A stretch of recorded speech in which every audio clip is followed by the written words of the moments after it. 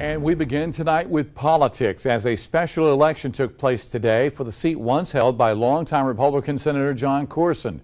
News 19's Lauren Thomas has the results of today's voting. 3 Democrats and 4 Republicans ran for the vacant Senate District 20 seat. Former state Democratic Party chair and longtime attorney Dick Harpootlian came out on top, receiving more than 80% of the Democratic vote. I'm gratified because it was an overwhelming endorsement of the message that the culture of corruption at the State House has to end. I want to take that message to November, and then I want to take it to the State House. On the Republican side, 2 candidates will face each other in a runoff election. They are real estate attorney Benjamin Dunn and Reverend John Holler. Dunn walked away with 31% of the vote, while Holler received 25%.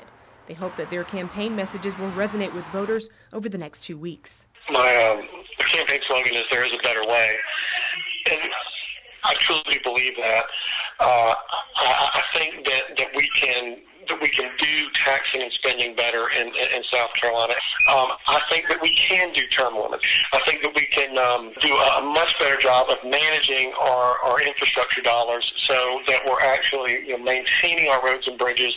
I want to try to improve the lives of all the citizens in the district by helping create an environment for businesses to operate more effectively and efficiently, and to reduce some of the government regulations that are holding us back.